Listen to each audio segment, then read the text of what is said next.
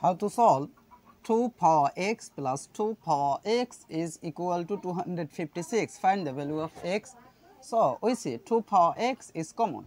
So, 2 power x is out of the bracket, this divided by this, that means on, plus this divided by this, that means on, then bracket close, is equal to 256. Now, we have 2 power x times 1 plus 1, that means it will be 2, then is equal to 256. Now, we divided by 2 in both sides. So, divided by 2 divided by 2. Now, we see this will be cancelled. So, here 2 power x is equal to this divided by this, that means 128. Now,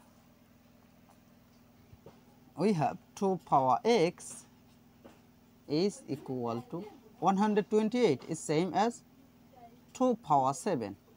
Now we see 2 to same base. So, remember that a power b is equal to a power c.